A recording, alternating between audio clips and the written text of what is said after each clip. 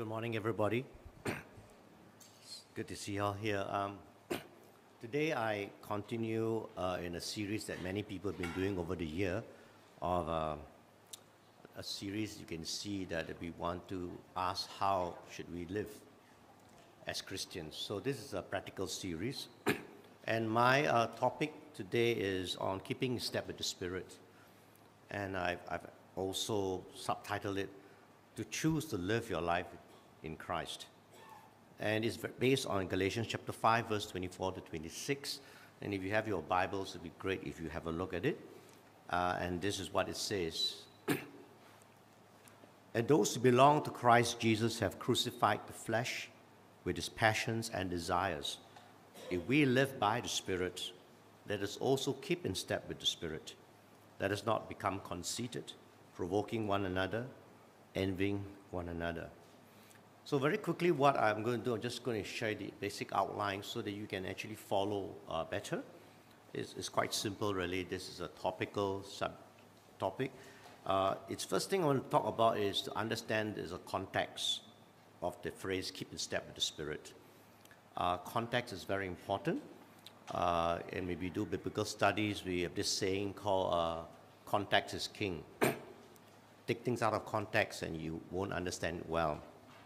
And then I want to handle just basically three truths that I want you to remember as we go on the journey. The first one is that you belong to Christ.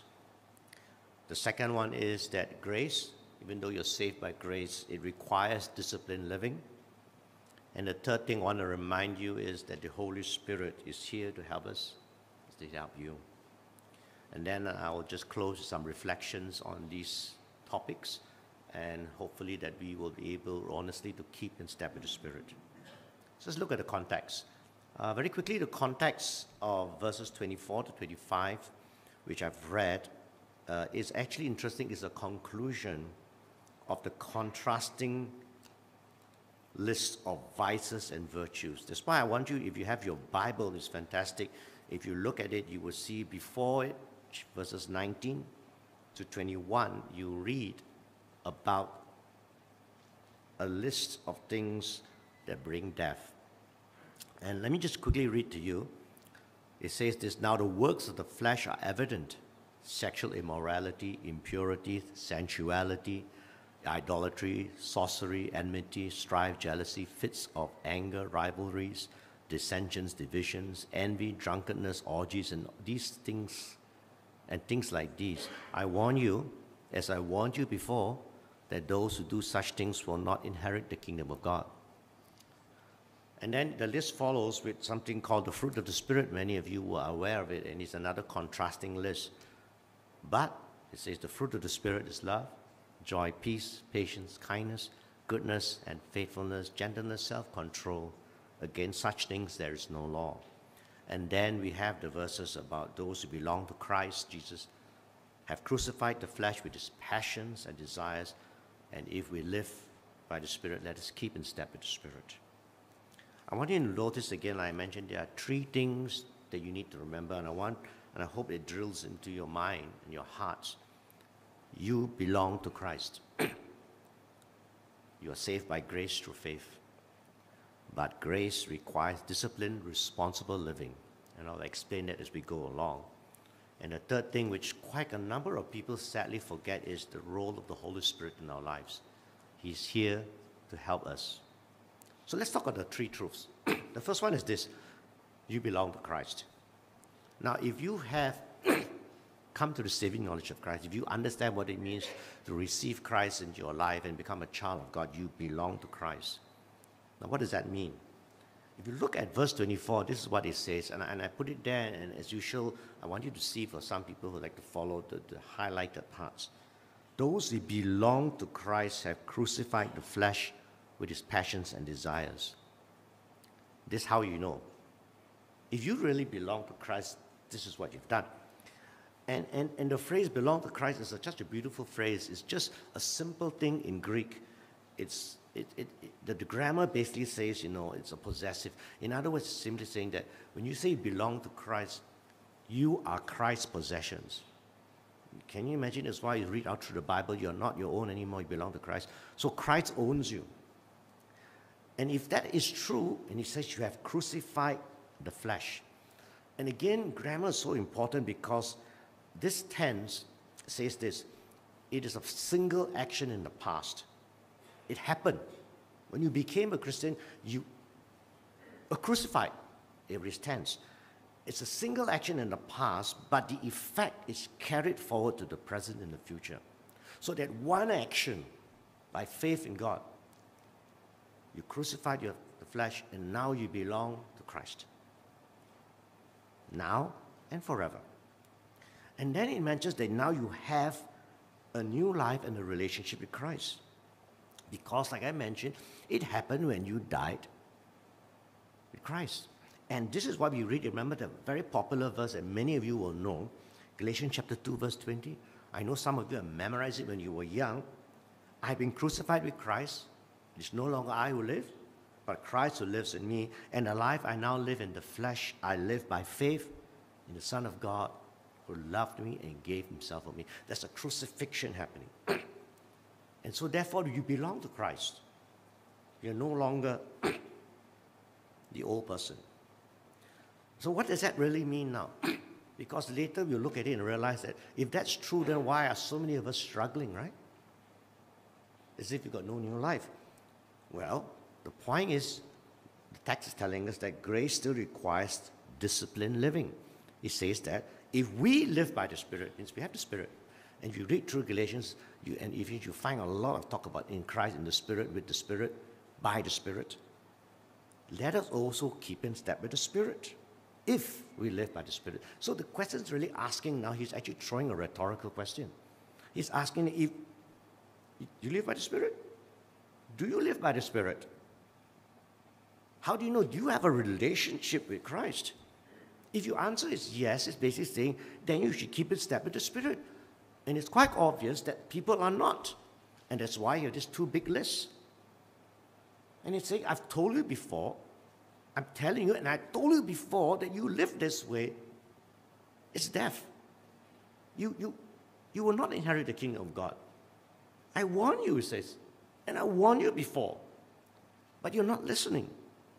See, to live by the Spirit, therefore, is to have new life in Christ, because we know throughout the Bible, especially if those of you know John chapter 3, the very famous passage that you are born again by how? How am I born again? By the Spirit. The Spirit gives new life. So if that is true, you must have new life. So the question now is, why aren't we living that? Why are we so ill-disciplined?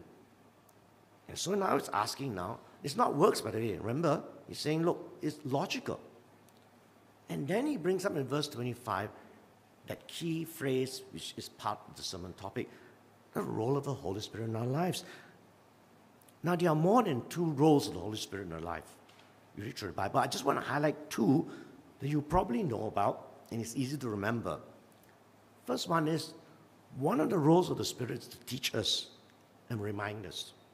John chapter 14, verse 26, Jesus told his disciples, this is what he said, but the Helper, the Holy Spirit, whom the Father will send in my name, he will teach you all things and bring to your remembrance all that I have said to you. It's the Spirit who reminds us, the Spirit who teaches us. And we won't, he's saying you're not keeping a step with the Spirit. You already have the Spirit. Why aren't you? You know, right? The second one is the Spirit provides grace and power in our weaknesses. And again, a very, very popularly well-known verse is this, 2 Corinthians chapter 12, verse 9. He said to me, remember Paul was complaining? He's got these issues and things, talking to God, praying, why, help me take away these things. He says that my grace is sufficient for you, for my power is made perfect in weakness. Therefore I will boast, he says now, all the more gladly of my weaknesses, so that the power of Christ may rest in me. When he reached that conclusion, he realizes, so maybe I got ill health, I got to struggle with this, I got physical disability and things, but I will praise God. I will praise God. Because grace is sufficient. And honestly, I mean, I don't like to put people on pedestal, but I mean, you all know me. She called me last night because I checked on her. Hey, Paul, okay. I said, what's happening? She's still laughing and she's saying, I said, you okay? A little bit better, still in hospital. She said, I can't lie down anymore because I can't breathe. Right, it's so bad. She's actually said, I got a lazy boy to sleep on. I said, you mean the hospital gives you a lazy boy? I said, yep. Are you okay? Yeah, she's just smiling. And she said, yes, well, they treat me well, praise God. Always talk about Christ, sharing. She never complained anything about her weaknesses and problems. Always upbeat. Let's look on the past. Let's praise God. Thank you, Jesus. Amazing, isn't it? But that is a sign that you are keeping step with the Spirit, that you have the Spirit of God in you. So basically, it's to choose to live your life in Christ. And I want you to again look at it. I want you to see, if you go through the passage, you will see this thing coming up. So I put up the passage down there, and I just want to see, this is in Galatians, I want you to see what I underline in bold. These are emphasis. Walk by the Spirit is contrasted with you will not gratify desire of the Spirit, verse 16. You see the difference? It's telling you, look, the desires of the flesh, we just read, are opposed to the desires of the Spirit. Now, when I say focus in the passage, I can't explain because my ability in Greek grammar is not very good. It's sufficient to understand a lot of things. But I have a system in my Bible software where it actually, I put something in that helps me to understand when in the text certain things come out, means the way it's phrased, the clauses, the way it's phrased in the sentence, that these are the things that it's pointing at. Does that make sense? So it's actually telling you in grammar, these are the things that kind of highlight the text. Walk by the Spirit. You will not gratify the desires of the flesh. Opposed, they are different. Those be led by the Spirit is highlighted. You're not under the law. The works of the flesh are evident. And that is such a strong thing. I was sharing that with the Chinese service. I said, do I even need to interpret and explain this thing after the person is translated? No. Paul was saying, you mean you need me to explain to you sexual immorality, impurity, sensuality, idolatry, sorcery, enmity, strife, jealousy, fits of anger? Do you need an explanation? You don't need. It's quite evident. And then that warning, you will not inherit the kingdom of God. It is stressed. Then the reminder, verse 24, that the flesh, this thing, flesh is crucified. And then that call, let us keep in step with the Spirit. Now, I say this because sometimes we hear people speaking against the disciplined Christian life, saying, oh, that's about works, not grace. You cannot talk about that. You misunderstand. Apostle Paul always talks about you are saved by grace. It's by faith in God, not your works. You can't boast about it. But then he brings up all these things to say that if you are a Christian, you really know Christ, okay, and you say you live by the Spirit, how come you're living like that? There's something wrong. And here's the thing. You see, I like the story by the late Tim Keller. And it's this real story he tells about this woman. So just listen to the story and see whether it makes sense to you. He wrote this, some years ago I met with a woman who began coming to church at Redeemer. That's the name of this church. And I never heard a distinction drawn between gospel and religion.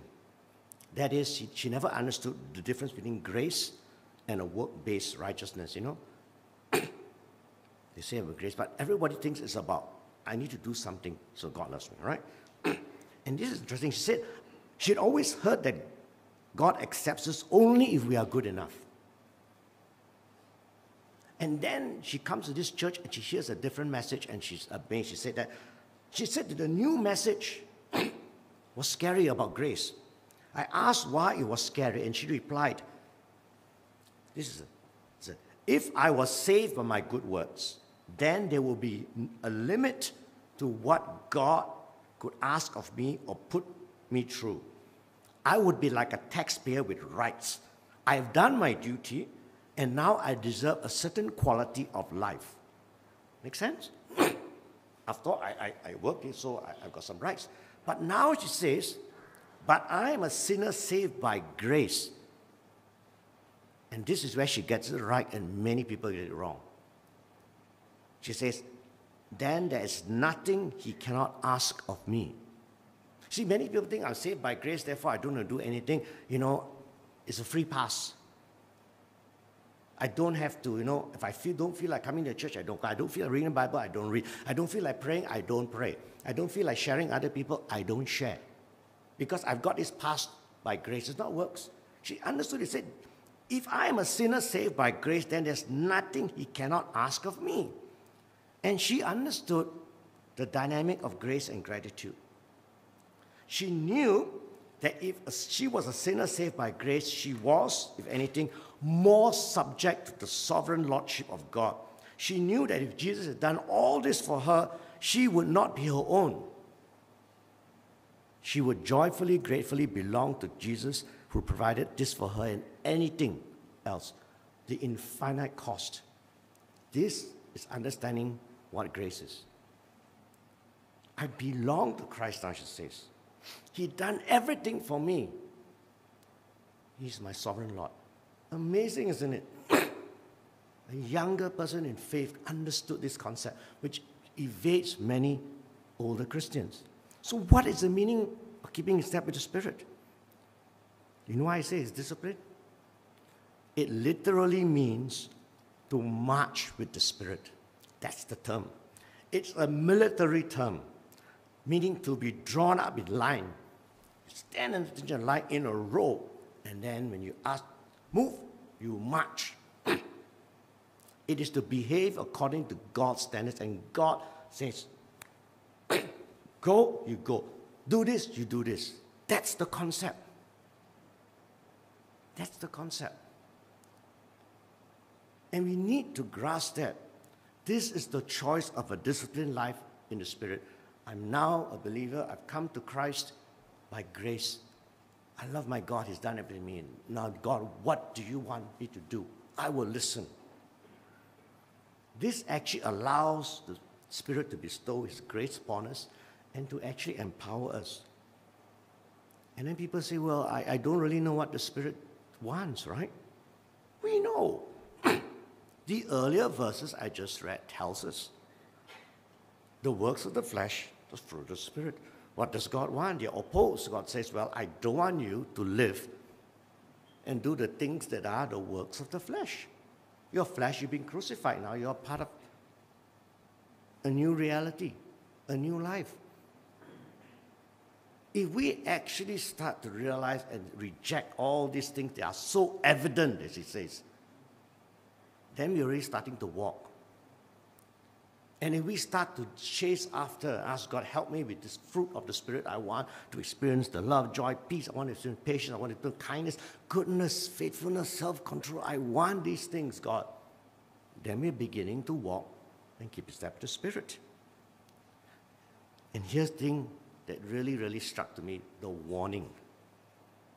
If the works of the flesh characterize your life, if you have no change in your life, you're living as you are in the old ways, you do not have the Spirit. It cannot be. Jesus is the most blunt. He says, hey, good tree will have good fruit. Bad tree will have bad fruit. Okay, a good tree cannot have good fruit. So don't give me that stuff. All right, so if that's the case, then you don't have the Spirit, you don't have life. If you don't have life, you're not going to inherit the kingdom of God. In other words, you're going to die in your sins. So does that sound like, oh, being so harsh, No, he's telling reality, it's logic. If, therefore you should be. If you live by the Spirit, then keep in step with the Spirit. So why do we feel powerless sometimes? Yeah, I'm not hitting down on people. Say, oh, but I struggle. I struggle so much. I'll tell you a couple of things. The first one is when we grieve the Holy Spirit. Let me read to you Ephesians chapter 4, verse 30. And do not grieve the Holy Spirit of God, by whom you were sealed for the day of redemption. And what's the context? You go back and read the context. Ephesians is telling is about a person who chooses to live according to the flesh and not according to the Spirit. You have a choice. You have a choice. You've come to Christ, but you still have a choice, and the people are choosing to live a certain way. That is wrong. And he's saying when you do that, you grieve the Holy Spirit. The Holy Spirit is not a power. He's powerful. He is a person. He is the Trinity. He's one of the of God, the Spirit calling him. Okay, one of the three persons of the Godhood. Okay, he gets hurt. The second one we notice is when we quench the Spirit. That term comes from 1 Thessalonians chapter 5, verse 19, do not quench the Spirit. And that concept really is, the idea in the context is resisting the work of the Spirit. One is, I just ignore, I do what I want to do, and it's wrong. I know it's wrong. The other one is the Spirit is telling us things to do. I don't want to. I resist. He's saying, go. I want you to go and talk to that person. I want you to talk to the person, be that person's friend. I got something to say to the person. No, I'm so shy. Things like that. You will know. And of course, the third one I want to emphasize, which is very part of this text, is when we try to deal with sin apart from the Holy Spirit. See, I say walk by the Spirit and you will not gratify the desires of the flesh. Think about that again. If you walk by the Spirit, you're following the Spirit. You're letting the Spirit empower you, to teach you, to remind you, to help you, to give you the grace you need. You will not gratify the desires of the flesh. That's one of the problems. We try to do it on our own strength. And let me give you a very great example I found. The reality of life really is this, right? You think about it, if you try to remove sin from your life, which you should want to, right? Without the grace of God, without the power of the Holy Spirit, the guidance of the Holy Spirit, you are doomed to fail. This is a very interesting illustration. There's a person called Arika Hayashizaki who wrote a book, Secret Life of the Professor Who Lives with Nazis. Now, I haven't read the book, but I've got all the extracts of this. And she tells a story. And this, I'm going to read you the story, what she says. For the last 20 years, sociologist Peter Simi has spent time with and studied white supremacist groups and individuals. Many groups such as the White Aryan Resistance, the Nazi lowriders, and Public Enemy No. 1 have allowed him as an observer into their private meetings. Simi explains how difficult it is for those leaving the groups. And then he gives this example. Excuse me. He said, a young woman named Bonnie and her husband were fully indoctrinated and committed to white supremacist beliefs. In a domestic dispute unrelated to the white power group, a relative shot their daughter. So can you imagine that? At the hospital, 2 black doctors saved her life. And that changed Bonnie and her husband, who tried to retrain their minds, free themselves of racist views. So if you can get the concept, basically we hate the blacks. Blacks should die, they're worse than animals, so on. And now, 2 black doctors saved the daughter's life. And so that's, like, wow. And so we begin to say that something wrong with our beliefs. And they're trying to change, okay? They even went so far as to move to a nearby South Carolina area with numerous black and Latino families. So they actually relocated. And they're doing their very best. They want to change. Things became undone one day when Bonnie realized she had received the wrong order after going through a local drive-thru restaurant. The clerk refused to correct the order when she went inside. All the workers were Mexican and didn't speak good English. And Bonnie became enraged and swore at the clerk, told her to get out of the country, exclaiming, "White power!" and left displaying the Nazi salute. Now, after the eruption, Bonnie collapsed in a car outside of the restaurant crying, asking herself, why did she do that? Why had she reverted to a state of hate that she'd been trying to push away? It was clear to Simi that she felt shame about how she reacted. Simi believed that for many, being part of a white power group becomes like an addiction. Those who try to quit hating usually will relapse because racism burrows deep into the psyche and merely leaving the group cannot expunge it. Simi called this the hangover effect.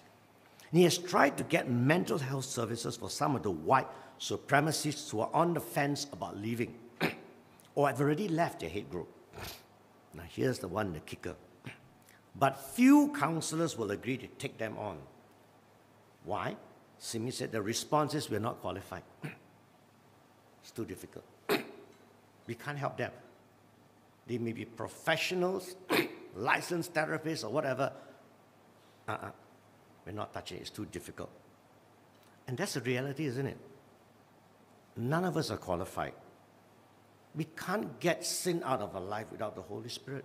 So only the Holy Spirit can set us free. That's what the Bible says. Jesus said, if you know the truth will set you free. I send the Holy Spirit to do what? To be a helper. To come alongside you, to empower you, to give you the help. Keep in step with the Spirit. He will break us free. That's the core news of salvation in Christ, right? That's what we always teach you. How do you come to Christ? I admit I'm a sinner. I'm messed up. God help me. By faith and grace, we ask God, and Jesus comes to our life, and then we are changed. And the Spirit comes to live us, and then the power grows. The peace comes. Only when we say we need God. We can't do it alone. Religion can't help me. My words can't help me. God, I need you. That happens. See, when we keep a step with the Spirit through a disciplined life, then we actually find and experience freedom. Have you noticed that? Now, I want to continue now how he ends in verse 26. The dangers of pride and disunity. Paul closes this whole chapter with something interesting. He says, let us not become conceited, provoking one another, envying one another. And if you actually look through the passage, think, that doesn't seem to fit, right? I mean, you're hitting a very good point, and then now you kind of like drop back to a quick summary, some stuff that seems unrelated, kind of a sub-point. It's actually very important. Keeping in step with the Spirit is also about unity and common purpose. And as you look at the church, you knew this was happening. Think about the facts. How was the church born? How did it all happen? Holy Spirit came, right? Acts chapter 2. The Holy Spirit gave birth to the church. What did the Spirit do? You read throughout the Bible, things like 1 Corinthians chapter 12, verse 7. He gave us gifts. He gave us spiritual gifts. To do what? For the common good. Not for yourself, not for me. It's that we help one another, we are together. What is it about the Spirit? He talks about the fact that we all are the body of Christ. We all, we cannot say one is greater than the other. We need one another. And then he talks, and he goes after chapter 12, that famous passage, chapter 13, right? Love. Let me read to you how he ends chapter 12. But earnestly desire the higher gifts, and I will show you still more excellent way. After settling all that, and then he talks about the passage on love. And then he ends. So now faith, hope, and love abide. But these three, but the greatest of these is love. What did Jesus say? Summarizes all the commandments of God. Love the Lord your God with all your heart, all your soul, all your mind, all your strength, and love your neighbor as yourself. Okay? And the church did that. The early church demonstrated that unity and love. They shared. Read the famous passage in Acts chapter 2, verse 44. They had all things in common. They were selling possessions, belongings, distributing of proceeds among those poor who needed it. Day by day, they entered, attending the temple together. They broke bread in their homes, received food with glad and generous hearts. They were so happy. They were there, and then God began to bless.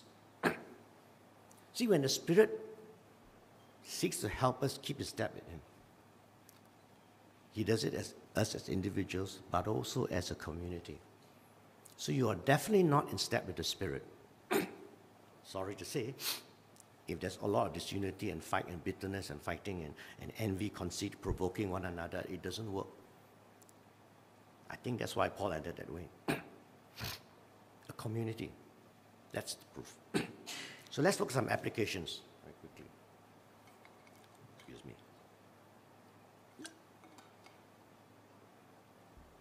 The first one is this: I want you to be sure you're in Christ. Be sure that you are born again and that the Spirit actually lives in you.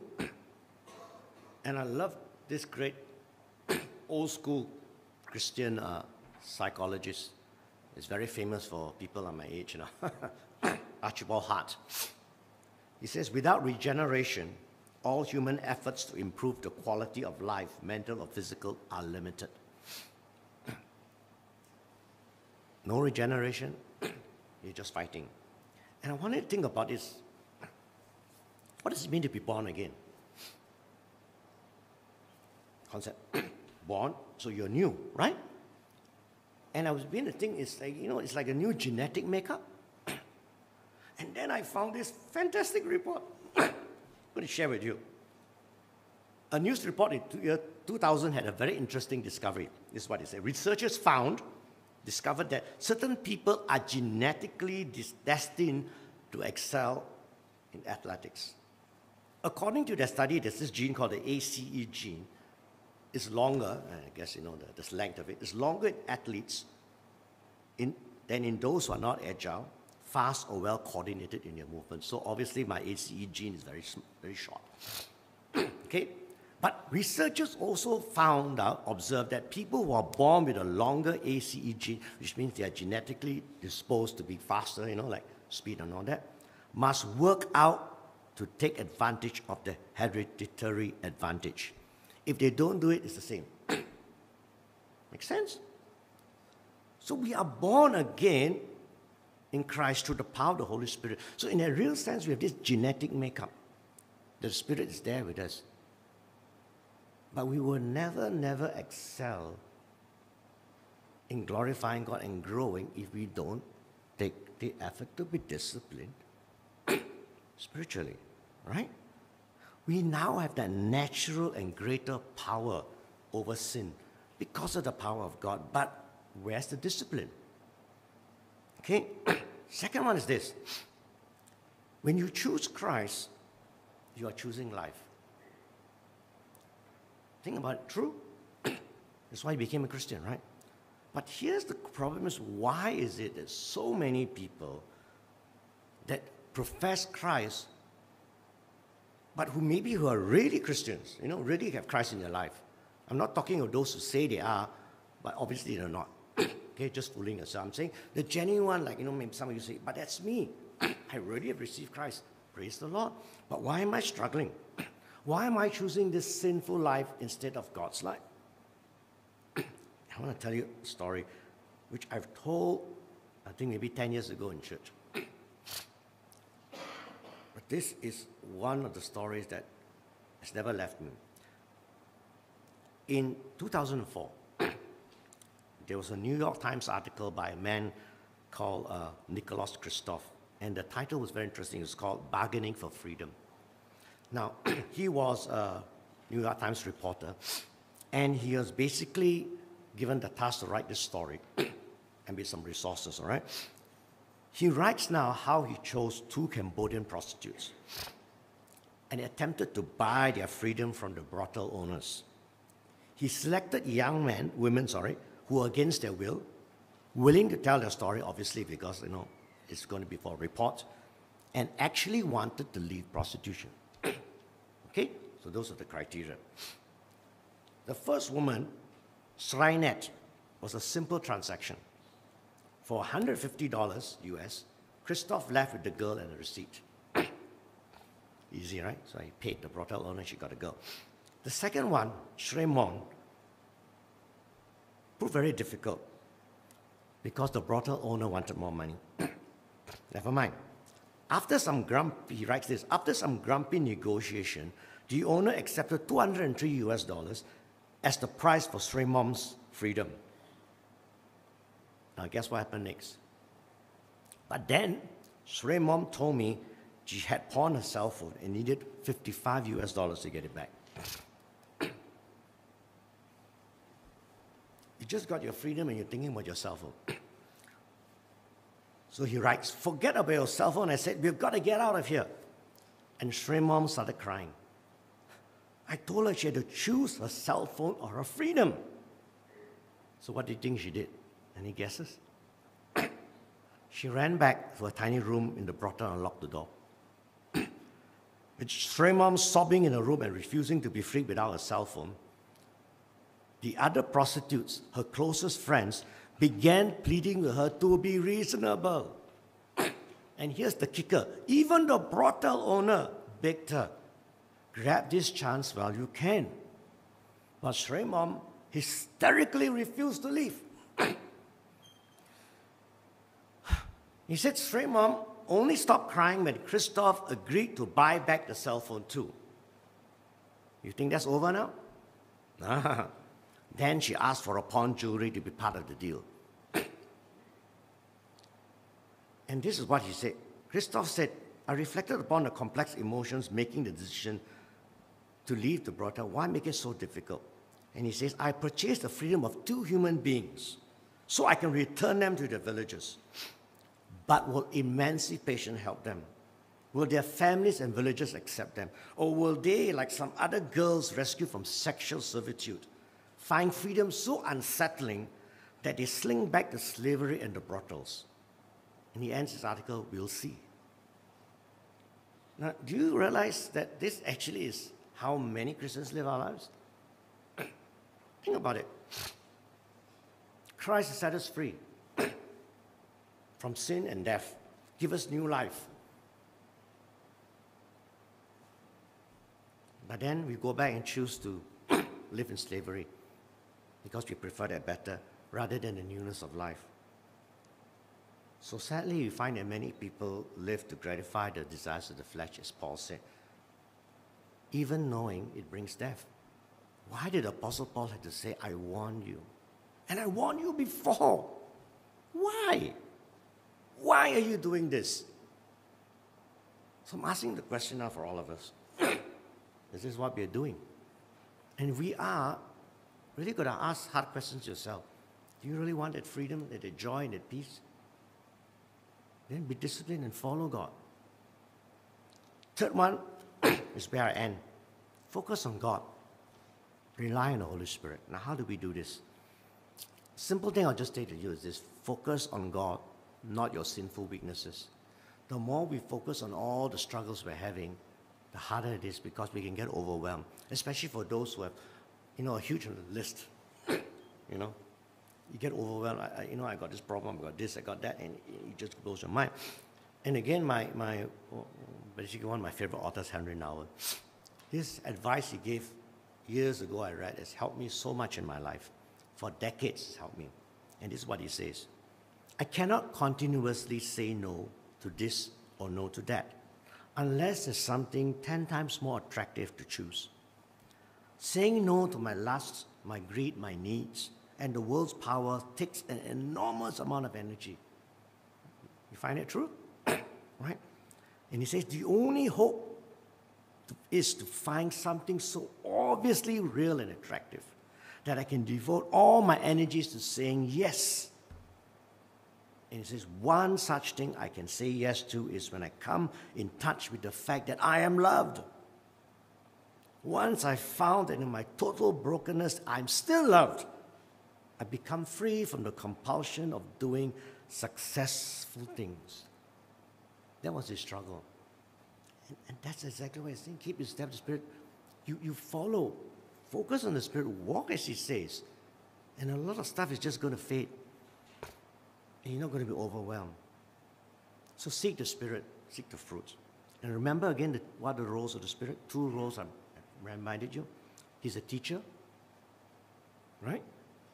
The provider of grace and power. He's a reminder, reminder of things. And remember, the Holy Spirit is always available. He's always there. He's never left us. But if we grieve him, choosing to live according to the flesh, then we're in trouble. The voice becomes softer and softer. If we quench the Spirit by resisting when he's telling us to do something, we miss the opportunities. Right? The voice becomes softer and softer. Because like someone said wisely, the Holy Spirit, never so to speak, nags us, yells at us, scolds us. He's always gently. He's a comforter, reminding us. He's a gentleman, so to speak. And the last one, which I don't have time to develop, I'll just end with it. Can you think of the Holy Spirit as a coach? I like that concept because, when we do mentoring concept and things, I say many people forget this beautiful concept. As a coach, he's always cheering me on. Come on, Paul, you can do it. No, you messed up. Okay, get up, let's go again. And I find this wonderful. Think about that, like a coach telling us how to run, prepare, listen. Let us pray. Father, thank you. We believe we have the Spirit. You live in us. You give us new life. Help us to consider the fact that if we have the Spirit of God, we live by the Spirit, then help us keep in step with the Spirit. Teach us, help us, encourage us not to get down. Focus on you. Realize, Lord, that you love us, you're there for us, and you will help us. Maybe find the freedom, maybe find the victory. We ask in Jesus' name. Amen.